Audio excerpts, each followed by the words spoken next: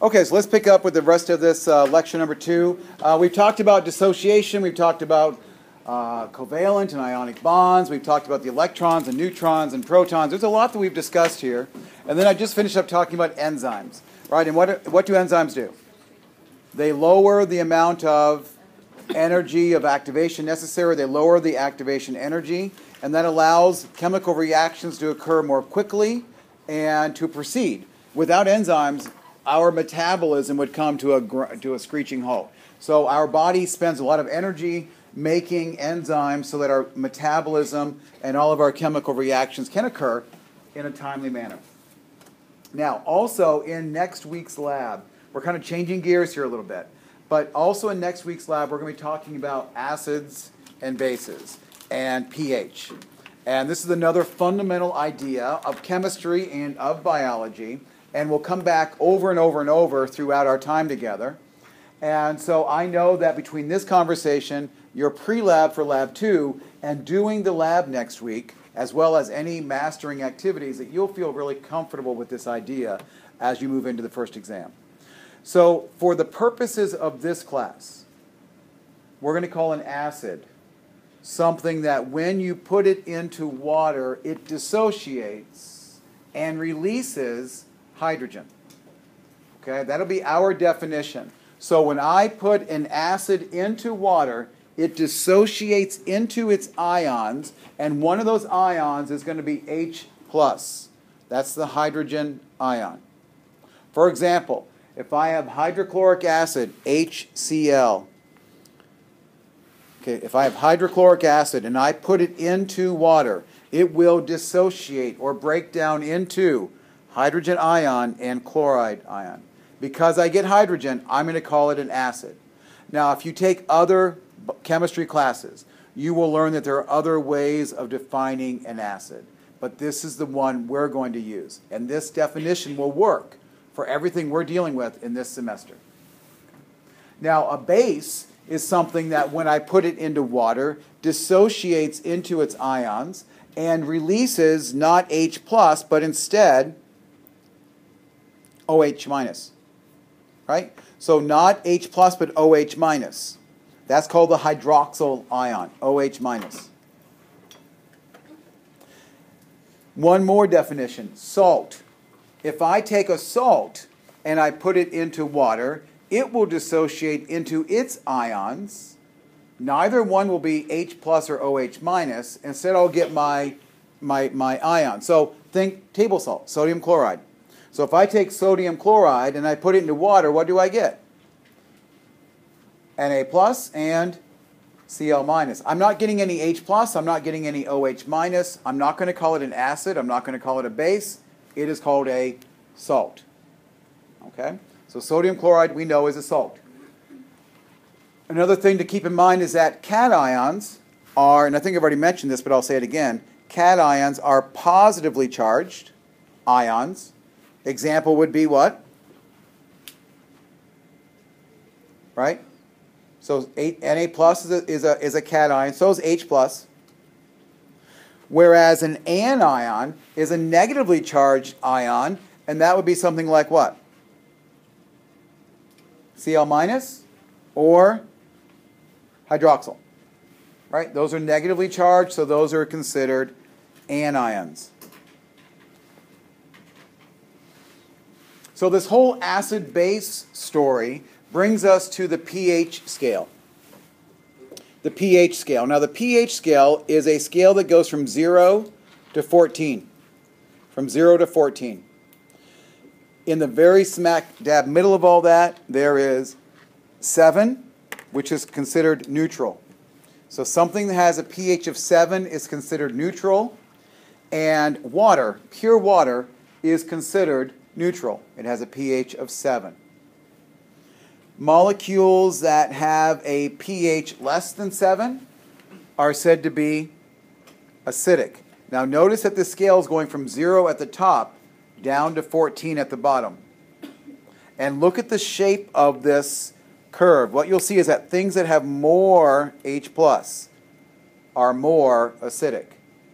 And as things are more acidic, we start going toward a very low pH.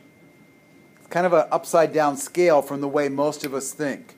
So that something that is more acidic actually has a lower pH value. Things that are pH 1 or 2 are very, very strong acids. Things that are pH around 6, weak acids.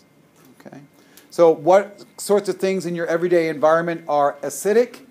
Well, vinegar, lemon juice, right? We know that juices, fruit juices are quite acidic. Strawberries are quite acidic. Acid rain. Acid rain, we hear about it. It's acidic. It has a pH of around 4 or 5. What is that acid rain doing? What's it doing? That acid rain is chewing up our statues, right? And destroying our corals and doing all sorts of things to the forest and the ecology. Now, milk is a little bit, it's about 6.6. So we would say what? Milk is slightly acidic. Water is right at 7 neutral. Human blood, your blood is about 7.4. So that means that your blood is not neutral, but your blood is slightly alkaline. The other word for that is slightly basic. You'll hear both those words used, alkaline or basic. Okay, same thing. Things around your house that have a higher pH, that is, they're more basic, would be milk of magnesia. Why would somebody take milk of magnesia? Why would you go to Walgreens and buy some milk of magnesia? You've got heartburn or stomach acid, and what are you trying to do? Neutralize it or reduce the amount of acid. So you're going to take something into your body that is very alkaline or very basic to try to neutralize or counterbalance that acidity. Oven cleaner, amazingly alkaline. Anybody ever touched oven cleaner? You're always supposed to wear gloves, right, when you use that stuff? But if you've ever had to strip wax off a floor or use oven cleaner, those are very, very, very basic, and they feel very, very slippery. Very, very slippery. And it feels kind of neat for a second, and then it starts to kind of tingle and kind of starts to feel not so good as it starts to eat away at your skin. Acids, on the other hand, aren't going to feel so slippery. They're going to feel very prickly and very burny very, very quickly. So acids are going to eat away at your skin. Bases are going to eat away at your skin too. Next week, this is why we have to have gloves. So for lab next week, we will be interacting with some acids and bases. They're not so strong that they're going to really cause any damage to you, but we're going to be really good protectors of you. So you're going to have coats on that we'll provide. You're going to have your goggles. You're going to have the gloves that you're going to bring in, and you're going to make sure you have closed-toed shoes. Okay, so when we do that activity, make sure when you're doing your pre-lab number 2, it says to you, don't forget, next week you need goggles, gloves, and closed-toed shoes. So please don't forget that. Our lab manager gets very, very upset with me when I let people in who aren't properly attired. We do have a pair of waders that we give to students who don't come in with the right shoes. Those waders are about a size 12 men's, and they come up to the hip. I'm not kidding. So I'll have these little girls with their little pedicures and little sandals getting into these really nasty waders. I don't know where they've been, and now they're protected. So please, bring your own cute little shoes that have closed toes, okay? Now, this scale is from 0 to 14. What's unique about this scale is that it's a logarithmic scale. Now, that may not mean much to you, but a logarithmic scale is similar to the scale used to classify earthquakes, okay, the Richter scale. That's also a logarithmic scale. So if you hear that there's an earthquake in Turkey at a magnitude 3, and then the next day there's one somewhere else with a magnitude 4, it doesn't sound like a big deal. But from 3 to 4, it is a 10 times more severe earthquake.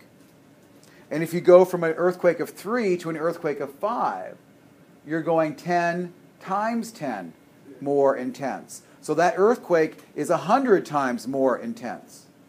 So the same idea here on the pH scale, if I'm going from pH 8 to pH 6, it's a 100-fold difference in what? H plus or OH minus. Okay? So it's a 100-fold difference. So it's not a small difference. It's a big deal. The difference here. Now, there are also in your body buffers, and we'll be playing with buffers next week in the lab as well. And buffers are chemicals which can resist changes in pH. So bicarbonate, some other things we'll talk about are buffers, and they will keep the pH from changing. So that's the pH scale. We'll be playing with that next week a little bit more. Now let's make sure we understand this, and let's fill in these blanks. So if you have a pH of 3, and this is the same thing across the bottom. We've got 0 over here going up to 14. If you have the pH of 3, pH 3 is a 10 times stronger acid than pH what? pH 3, right, over here, is a 10 times stronger acid than pH. What's a stronger acid, 0 or 7? 0 is a very, very strong acid, right? 0 is as strong as it can get. 14 is a very, very weak acid or a very, very strong base. It's all a relative scale. So down here on the bottom, I could say that this is a strong acid, or I could say that this is an extremely weak base. On the other side, at 14, I would say that's a very, very strong base and a very, very, very weak acid. So let's ask it again. If I have something that's at pH 3, it is a 10 times stronger acid than at pH 4. I heard all 4s that time. Good. So I should see about 20 pencils moving right now. 4. Now, what about the next one? pH 6 is a 10 times stronger acid than pH. Am I hearing all 7s? Right? 7. Now, I'm going to turn around on you. pH 13 is a 10 times weaker acid than pH blank. Now, what could I say rather than weaker acid? I could say stronger base. Okay? So read it either way. Whichever way you can do mental cartwheels better. But pH 13 is a 10 times weaker acid than pH 14. Flip it around. pH 13 is a 10 times stronger base than pH 12. 14. 12. Okay, we're here at 13, right?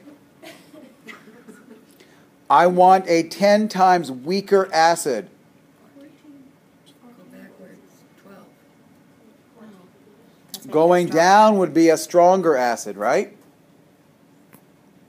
Going up to 14 would be a weaker acid or a stronger base. So the answer is 14. 14. For those who are still doing mental cartwheels backwards, we'll get there. Now, pH 4 is 100 times stronger acid than pH.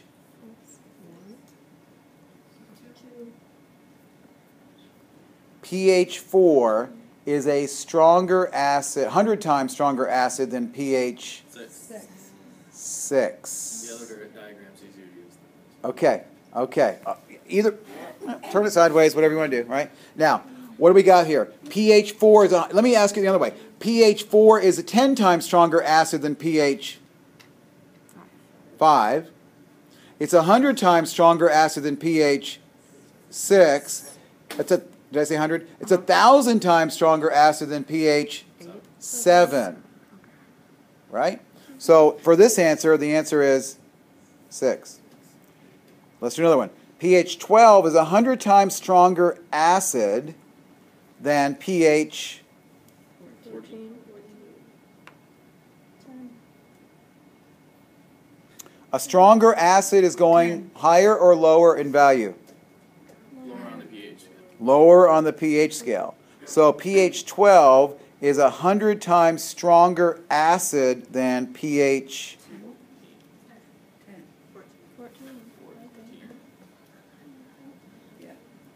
14. This is what makes politics so much fun, right? Everyone's got their own opinion, but only one person's right. Oh, I didn't say that, did I? Okay, so what do we have here? Think about it. If we're at 12, up here, 12. And which way is stronger? To the left, right? Stronger acid. And each number along the way is tenfold. So if I want to get 100 times stronger acid, pH 12 is 100 times stronger acid than pH 14. But the one before, we went up in number. But if it was weaker, then it would go the other way. Because this is Hold on. How did 4 go up Hold on. stronger than the 14? Yeah, 4 went up to 6 and 12 went up to 14. Okay. So it's 14. Yeah. Okay. Oh, I see. Now, pH 1 to pH 14, it's like our national debt. Right? I mean, there's a huge difference here, right? From pH 1 to pH 14, there's a lot of zeros in the difference. Okay? But as long as you can understand those. Now, if you're having trouble with those, just keep looking at them. Do a few cartwheels, flip the other way, flip it from stronger acid to weaker base, rearrange those questions a couple different ways, and let me know if you're still having trouble. Now, what did I say a buffer was? Yeah. On one before you said that 13 is 10 times weaker than 14. Strong, weaker acid, A weaker acid. So the number went up. And then you have a but it's weaker. But the next one you have a stronger acid and the number went up. So how can one be? Because the acid is stronger. The other one's talking At about The other one one is says stronger. the acid is more into weaker. the base. The other one says that the acid is weaker, so how did the number go up? Oh, you know what? The third one down? Yeah, that's where I'm confused. Who told me 14 and who did I believe? Me. Should have been 12, right? It should have been 12. The third one down? Thank you. pH, maybe that's why everybody's confused, right? That's confused. Okay, well, see, some brave soul raised her hand and said, you're crazy, Mac. Okay, so pH 13, the third one down, is 10 times weaker acid than pH 12. Thank you. My bad. Now, are we more clear? Yes. We all feel better now? Bring little darts, blunt end ones, and just shoot them at me, okay? Okay, sorry about that. So what did I say that a buffer was? Something that kept the pH from changing, okay? So there are buffers in our body. The buffers in our body are the same ones you would throw into your hot tub or your pool. Bicarbonate, basically baking soda. So we have that same stuff. We have Arm & Hammer floating in our blood. And your pool or hot tub, you throw big old bags of bicarb or sodium carbonate into your pool. And what does it do? It keeps the pH from moving and bouncing around, right? We want to keep the pH pretty stable in a hot tub or a pool. Now you've got proteins, you've got other things in your body that also act as buffers. But buffers are basically things that keep the pH the same. Now, watch this. When I say that the pH value increases, that means that I'm going from, for example, pH 6 up to pH 8. What's actually happening? If I say that the pH value is increasing, it's actually becoming more alkaline. Less acidic or more alkaline, right? And if I say that something where the pH value is decreasing, now it's actually becoming more acidic. Here's what happens all the time. People will say to me, oh, it's a stronger pH. Well, what do you mean by that? It's a stronger pH. Do you mean that it's more acidic? Or do you mean that it's a higher pH value? Because they're totally opposite, aren't they? So just be really careful when you are describing to someone or to me on a test or a quiz, and we're discussing pH and acid, don't say it becomes, the pH becomes greater. Now, the pH value becomes greater? What you normally mean when someone says the pH is becoming greater, they usually are trying to tell me that it's becoming more acidic. And they're kind of bass-backwards. Okay? Be really, really careful with the verbiage and with the reading of this, because the scale is opposite of what we think. More acidic is a lower value. Be very careful. Say the pH value is going down, or that something is becoming more acidic. Give me the full thought. Don't leave me dangling and hanging and wondering if you understand it or not. Okay. Just a couple more slides and we'll be done for the day. So water is a marvelous molecule. It is magical to our body. It's magical to our planet.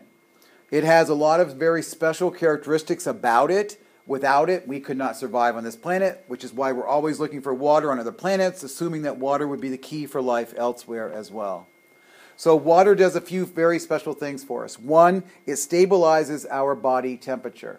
Our body temperature can't fluctuate all over the place. We've got all this blood coursing through our veins and our arteries, and that our blood is about half water, and it's helping to maintain our body temperature by absorbing heat and keeping things more even. It's why it's always a little bit warmer by the lake in the wintertime and a little bit cooler in the summer, because that big body of lake absorbs so much of the heat. Number two, the water in our body serves as a lubricant. It keeps things moving and moist so that things don't get stuck. You don't want a dry digestive system, right? You want it nice and lubricated. Solvent. Water is the molecule is the substance into which most of our molecules are dissolved. So water is the solvent for most of our body. So that means that things are dissolved in the water. And now we understand why things dissolve so well in water. Because water is polar, right? Water is partially negative and partially positive, and so it can accept and dissociate and interact with many, many different molecules. And most of the chemical reactions occurring in our body are taking place in water. So most of the reactions in our body are, quote, aqueous. They're in a watery environment. And finally, water is transporting all of these molecules through our body. Now, the collective word for all the things that are being transported through our body or that are dissolved in water is this term solutes. Okay? So solutes. Solutes are all the stuff that's dissolved in your body, in your blood, in your plasma. I'm actually going to stop right there today, and we'll pick up with the rest of chapter 2. Now, where are we going? Really what we're going to be doing the last couple of few minutes is talking about carbohydrates, lipids, proteins, and nucleic acids. And once we have a basic understanding, so now we've gone through the atom and the molecule level, and on Monday we'll be picking up with the macromolecule level as we talk a little bit about carbs, proteins, nucleic acids, and lipids. And then that will finish up the material for exam number 1. So we'll be done with that probably the first 45 minutes or so of our time together on Monday.